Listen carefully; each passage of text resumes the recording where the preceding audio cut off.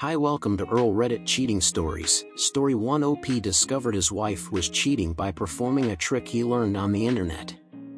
Story 2. OP went to Reddit to determine if he was being an asshole for dumping his girlfriend for kissing other guys at college. Let's get into it.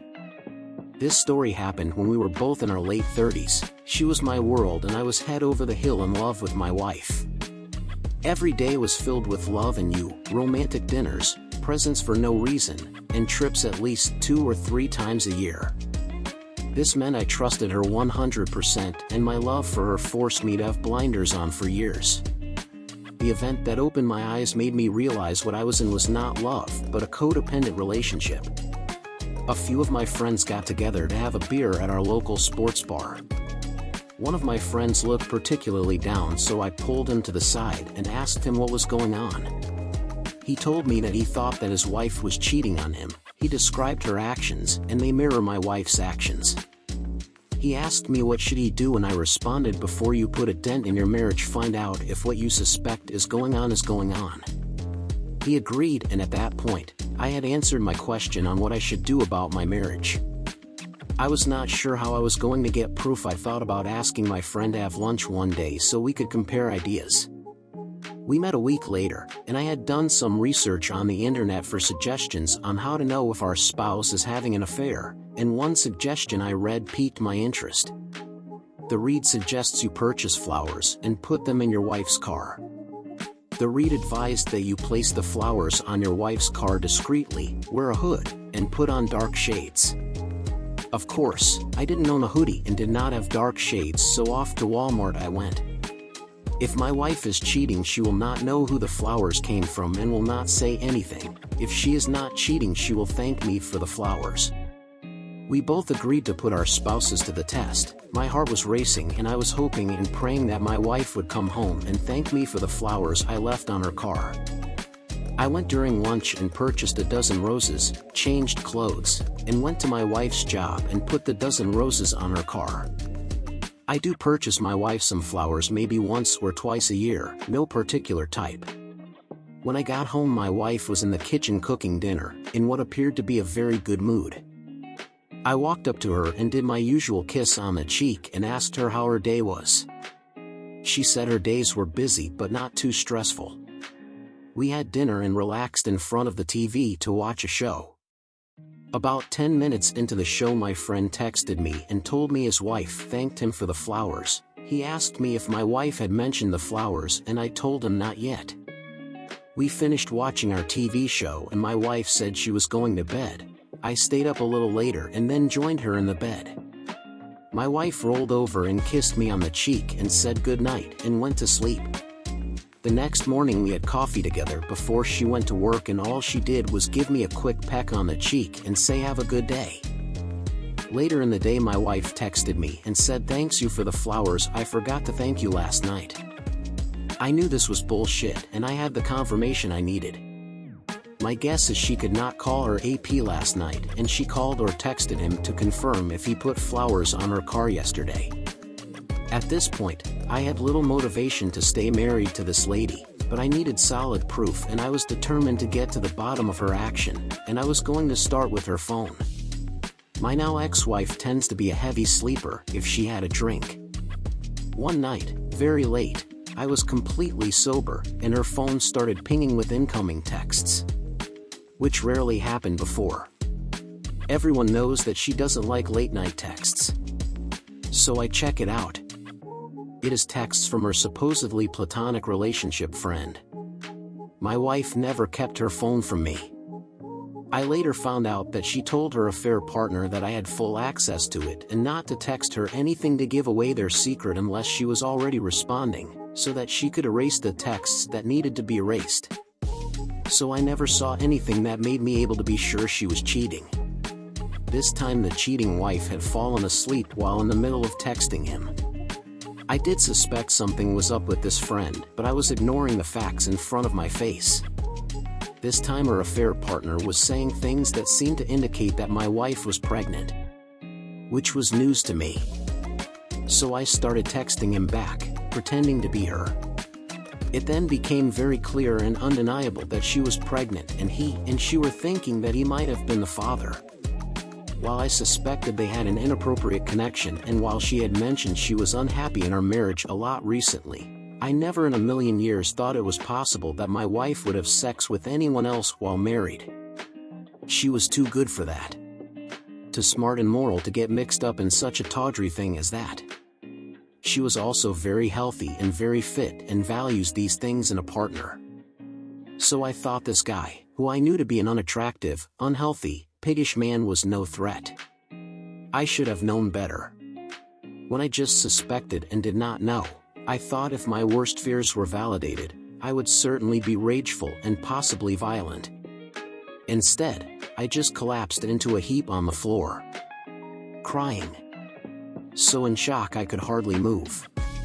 The following morning my wife had a worried look on her face when we sat down for our morning coffee before we departed for work.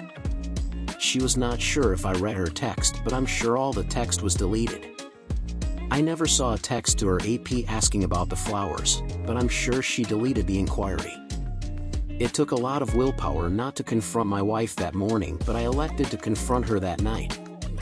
The entire day at work my mind was focused on the conversation I had to have with my wife, coupled with the reality that she was not the woman I thought she was. My wife admitted to the affair and later we would lie to ourselves that we could get past this.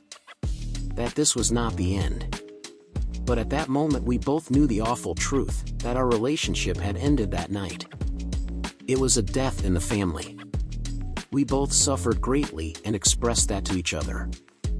I'm almost in tears right now, just remembering that moment in time. We divorced. Her lover dropped her like a hot potato. She terminated the pregnancy, was never sure who was the father, and did not want to bring a child into that kind of mess, regardless of who the father was. When I learned that my first wife was cheating, what I hoped she would do was this. Stop it, absolutely no more cheating. Fully admit what she did and why she did it. Own it, and accept 100% that it was her fault. Truly ask for forgiveness, and prove her regret for her actions. Become 100% transparent about her daily routine. Be patient, give me time to decide if I wanted to stay with her and time to forgive. Instead what she did was tell more lies, blame it on me, continue to sneak around hiding things, and dare me to leave. She threatened to financially destroy me if I divorced her. Her attitude made it impossible for me to ever consider reconciliation, let alone continue a friendship with her. The non-caring look on her face said it all. With her forehead wrinkling and the stone look on her face I knew my marriage was over. So, I divorced her without haste. That was 15 years ago. She is miserable nowadays. Suffered 2 more divorces for cheating. I'm happy, married to a good faithful lady. The loss of a marriage is like a death, but you can hold your head up high because you were an honorable man throughout the relationship. She is somebody else's problem now and you are living your best life. Story 2. Am I the asshole for breaking up with my girlfriend of 5 years after she mugged down with someone else at a football game? I, 22M, was in a long-distance relationship with my girlfriend, 21F, for 5 years and 9 months. We had met in high school and then I went to UTSA and she went to Texas A&M, but we decided to stay together. Long distance is hard, but we always made it work and I thought we would be married someday. I would make the 3.5-hour drive every 3rd weekend and stay with her. That is until I heard from a friend of mine that one of his friends, who happens to look like me, had been making out with her all night throughout their football game against New Mexico last night, while she was extremely drunk and calling him by my name. This was concerning to me, so I confronted her about it. At first, she denied it, then said she was too drunk to remember, and then finally admitted to it. She told me it was nothing to worry about, and that it's school tradition to kiss the person next to you whenever the team scores, and that it doesn't mean anything. She said that all her friends do it too, even the ones with boyfriends/girlfriends, and that she would have told me but she didn't want to make me uncomfortable, which I said is probably a good sign that it's not okay. To add to this, I have talked to her roommates' boyfriends, and they're fully aware of and okay with their girlfriends doing this, which is baffling to me. I guess school tradition means a lot at A&M. I have trust issues and she knows that, so I think she felt safer keeping it a secret. She said they call it mugging down, and some people even become mug buddies with the people they sit next to all season, but that there's never any feelings towards the person they kiss. She also admitted to kissing other guys and girls during past football games more times than she could count. This is something that I've never thought her capable of until now, but I also suspect her of bringing some of these people home as well, because she always disappears for the rest of the night after a game, usually saying she's tired or is still with her friends. Her roommates deny this, but I don't trust them to be honest with me regardless. I broke up with her after this because what the fuck? She's been calling and texting me endlessly telling me that I'm overreacting, as have her roommates, and even her father texted me and told me that it's ridiculous to be mad at her just for participating in the school tradition. He also went to Texas A&M, but I don't see how going to football games wasted and kissing random people even when you are not single is just a school tradition. And it's not like that's the only thing about it. I'm also really not okay with her going out in public if she's going to get so drunk that she sees a random dude that looks like me, convinces herself it's me, and starts making out with him. I've brought up her drinking habit and how it concerns me multiple times in the past, and she always just acts annoyed and blows me off, to the point where I just feel stupid bringing it up. She tells me she knows her limits and never drinks beyond that, but I know that isn't true. She got very into alcohol her sophomore year of high school and still drinks the same way she did back then. It's not even that I wanted her to go sober, I just needed her to chill out with it. 2 bottles of tequila per week now, and it's been escalating since she was 15, which was very concerning to me. I'm being told that I'm being controlled for not liking alcohol use, and that I just don't understand the environment of a big school, but I'm struggling to see it that way. The alcohol issue once again showed itself, on top of the kissing strangers and possibly cheating was too much for me, and I had to cut it off for my own good. I haven't been doing great, but I think I just need an outside opinion to help with the confusion. I don't know whether to feel angry or ashamed, and even though I feel like I should be angry, everyone around me is telling me otherwise. Am I the asshole for leaving her over this? I have trust issues and she knows that, so I think she felt safer keeping it a secret. She said they call it mugging down, and some people even become mug buddies with the people they sit next to all season, but that there's never any feelings towards the person they kiss. She also admitted to kissing other guys and girls during past football games more times than she could count. This is something that I've never thought her capable of until now, but I also suspect her of bringing some of these people home as well, because she always disappears for the rest of the night after a game, usually saying she's tired or is still with her friends. Her roommates deny this, but I don't trust them to be honest with me regardless.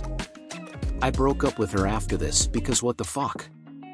She's been calling and texting me endlessly telling me that I'm overreacting, as have her roommates, and even her father texted me and told me that it's ridiculous to be mad at her just for participating in the school tradition. He also went to Texas A&M, but I don't see how going to football games wasted and kissing random people even when you are not single is just a school tradition.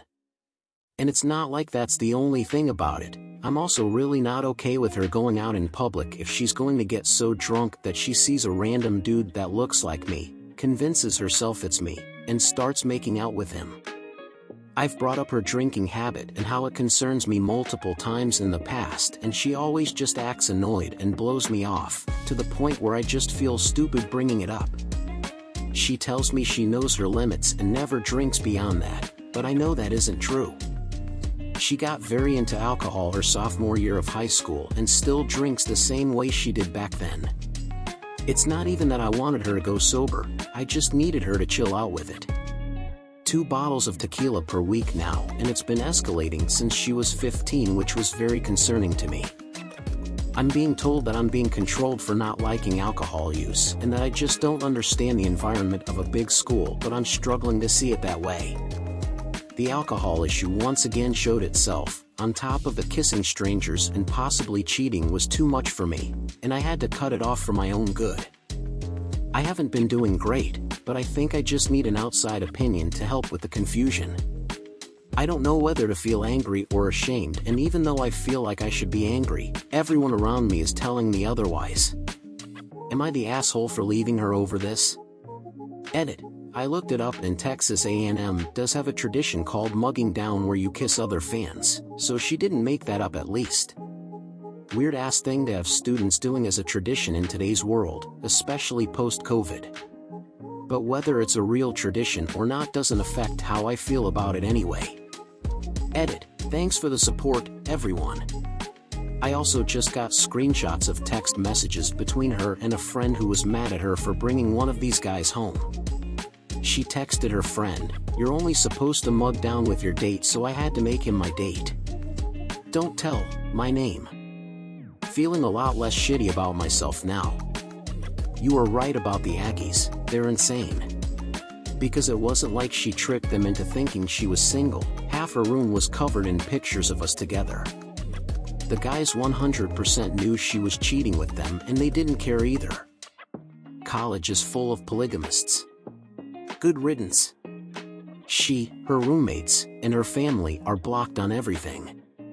Edit. I've now discovered that she would invite guys over for away games so she could mug down while they watched on the TV.